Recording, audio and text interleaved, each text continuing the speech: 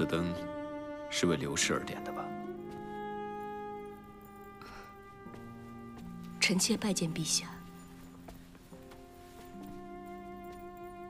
朕有一事一直想不明白：刘氏毒发临死时，怒斥皇后，可为何这么巧，朕刚好在那时走进立正殿，仿佛一切都是……陛下。 那是因为刘氏知道，陛下在那个时候一定会进入立正殿，因为那是我们早就已经计划好的。为什么？因为我们都想让陛下相信，是王皇后毒害的刘氏。你为什么要陷害皇后？ 刘氏因为一直没有得到封号，而痛恨皇后，这朕还能勉强理解。可是媚娘你，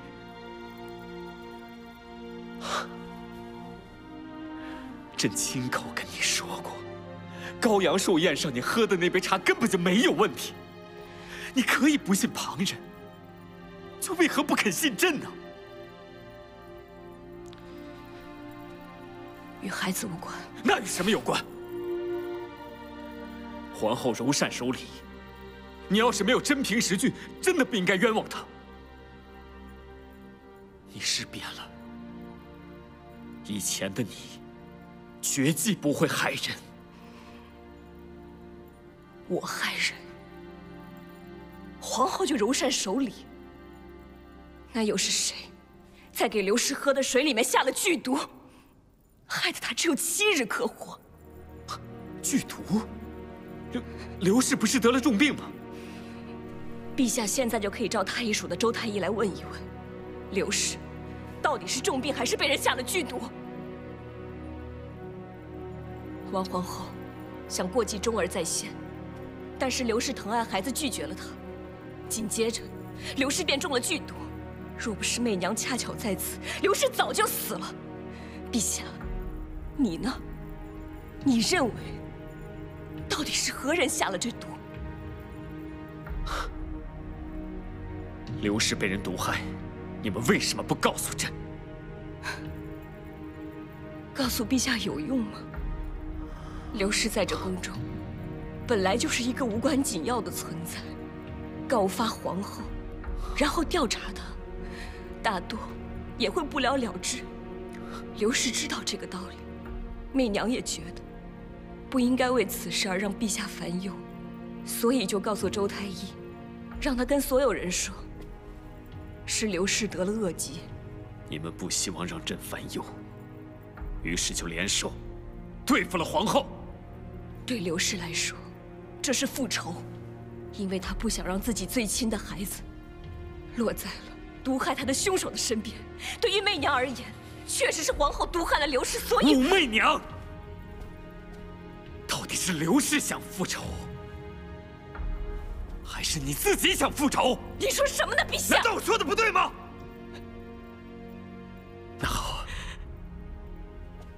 你告诉朕，你告诉朕，你对付皇后，是因为你爱朕，你在乎朕。你说，朕马上便相信你。朕甚至可以为了你。 亲手杀了皇后，还刘氏一个公道。你说，说呀！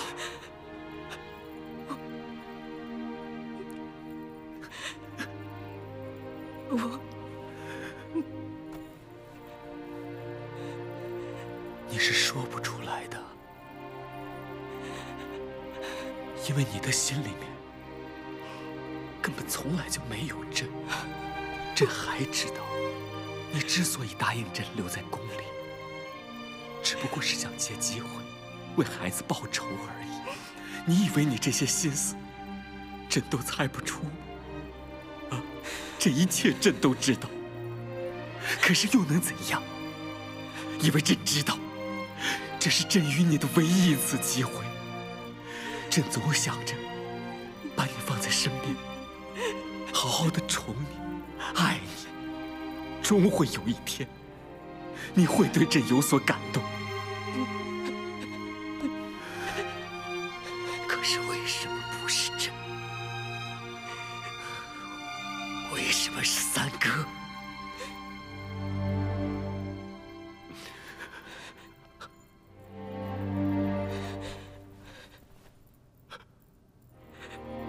陛下，你说什么呢？吴王？不，我跟吴王绝无瓜葛，我们是清清白白的。清清白白？朕曾经也这么想过。陛下，你是听信了那些谣言吗？那时，朕真的愿意相信，那些只不过是用来伤害你、用来挑拨朕与吴王关系的谣言。我就是太天真了。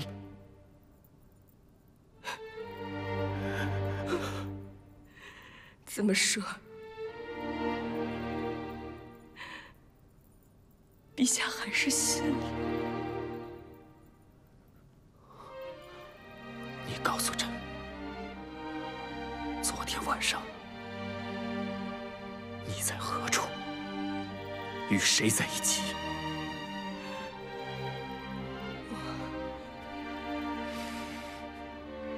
我和在承庆殿，这一切都看到了。陛下，不是的，不是你想象的那个样子的。我跟吴王，我们什么都没有。我只是去了正庆殿，我看到了一个背影，我以为是先帝，我就对不起。武媚娘，你有必要这么残忍吗？对不起。你知道吗？自你助我登上太子之位，我便深深活在了父皇的影子里。我的大臣、子民，包括你，每日对我耳提面命，要做个如父皇一样的贤明帝王。我努力了，我竭尽我所有的能力，我努力了，我费尽心思去做这个皇帝。可是有变化吗？没有。在他们，在你眼里，我还是当年软弱无知的姬王之奴。陛下，不，陛下，可笑了，真可笑。我还跟三哥说，我说，要是有一个人能够与你走到最后，那个人不会是父皇，更不会是三哥，而一定是朕。看来，真是痴人说梦罢了。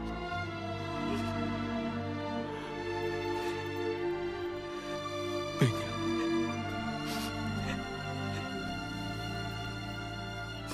你这一辈子都不会爱上我的，对吗？不是，不是的，陛下。所以陛下心心念念，以为在媚娘的心里面，媚娘对陛下一点感情都没有，对吗？不是的，你以为我留在这宫里只是为了给孩子报仇，心里边就没有在乎过陛下，对吗？不是的，陛下一直说媚娘没有想想陛下所做的一切，那陛下，你又何尝想过媚娘呢？是，没错。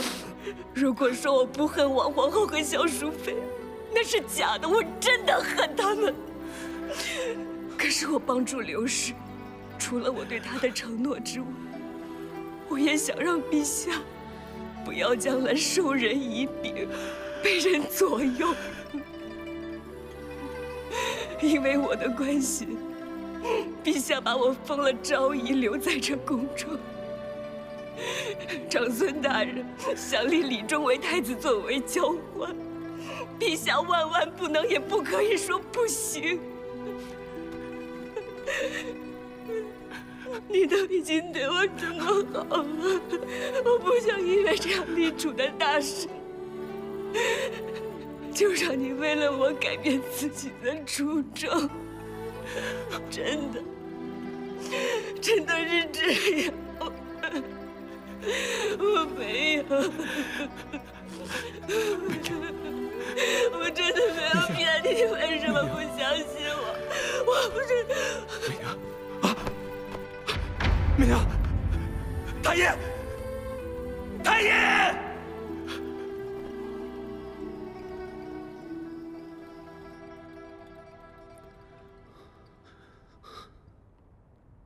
哎呀，太医怎么了？媚娘的老臣恭贺陛下，昭仪有喜了。媚娘，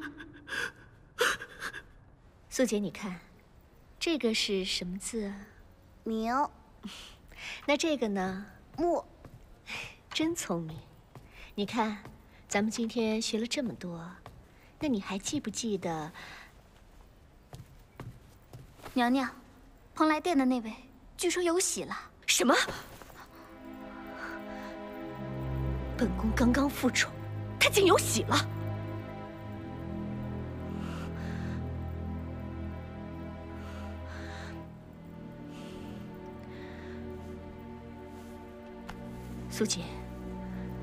素洁乖，你一定要听话，好好读书。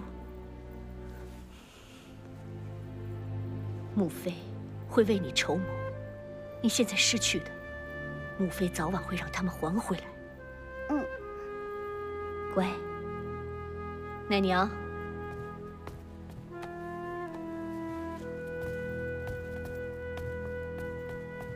娘娘，现在怎么办？眼下陈王要被立为太子，若是武媚娘这一胎再是个皇子，这对咱们王爷的威胁就更大了。皇子生不生得下来，还要看他的本事呢。娘娘的意思，你放心，在这个宫里头，有人比我更不愿意看见他的孩子出生在这个世上。话说回来，这宫里头久未有喜事，找几个人来助导一下，也不为过吧？娘娘是想请一些道人方士？本宫会笨到要自己亲自动手吗？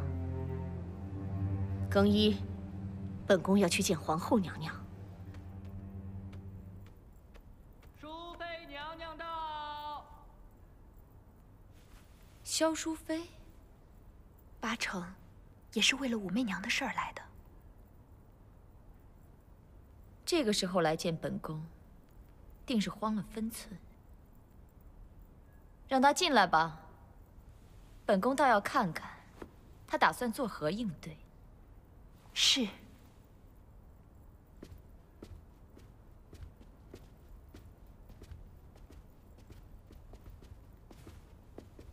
臣妾拜见皇后娘娘。平身，赐座。谢娘娘。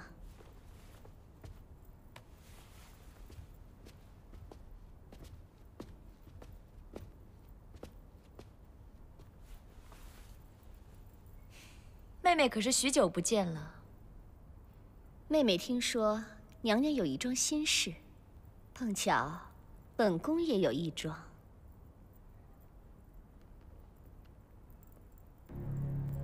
你们都下去吧。是。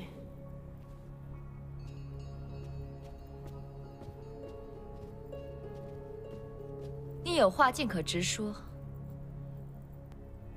姐姐应该知道，那武媚娘已经怀有龙胎了。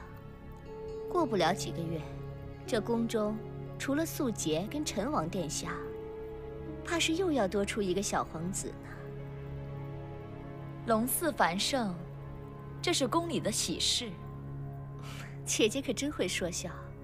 眼下妹妹有素洁，姐姐有陈王殿下，可是若那武媚娘诞下一子，姐姐猜，陛下会不会直接立她为太子呢？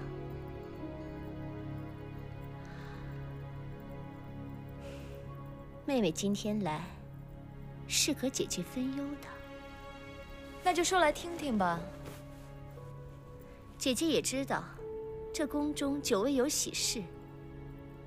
姐姐可以请术士入宫，为那武媚娘安胎祝祷。至于那孩子生不生得下来，就要看那术士的术法灵不灵了。怎么，什么时候，妹妹也信起这些怪力乱神之说了？多个法子试试总是好的。再说了，一直以来这后宫中以此行事的也不少，不是也有灵验的吗？你是想借本宫的手，帮你除去武媚娘？娘娘，妹妹怎会不知立储一事尊卑有序？更何况，妹妹也失宠已久。我的素洁早已争不过成王殿下了。可是若那武媚娘的孩子一出生，以陛下对她的感情，娘娘觉得，陛下会不会动废长立幼的心思呢？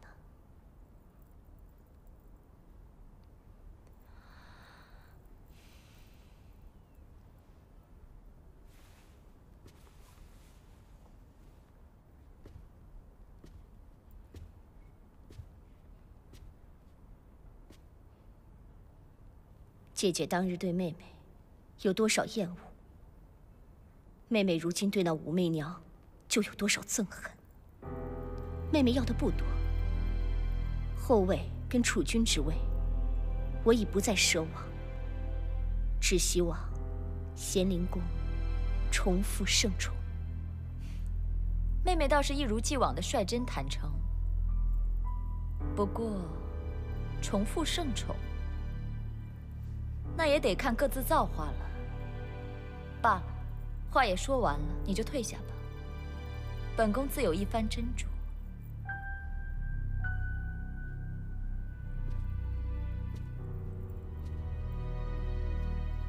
姐姐跟妹妹还来日方长呢，眼下还是先一起解决共同的烦恼吧。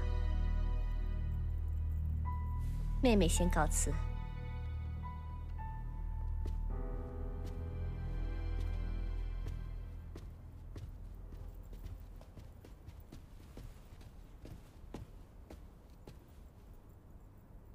方才萧淑妃说的话，你可听到了？你可信这一说？娘娘，此事奴婢倒有所耳闻。在奴婢家乡，若想祈儿求子，须得请术士或道人在家做法才可安心，实属常见。奴婢更听闻，前朝隋炀帝宠爱宣华夫人，惹得皇后大怒。幸得术士赵归真帮助，才令宣华夫人多次无故流产，最后失宠。恕奴婢多嘴，奴婢倒觉得此法可以一试。你也下去吧，本宫要好好想想。是。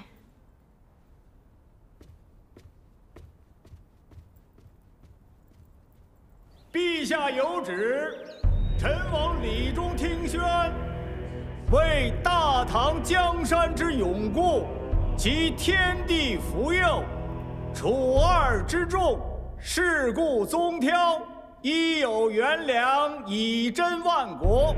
臣王李忠气质冲远，风游昭茂，宏图素著，美业日隆，孝为德本，周于百行，人为重任，以安万诬，可立为皇太子，所司据理，以实册命。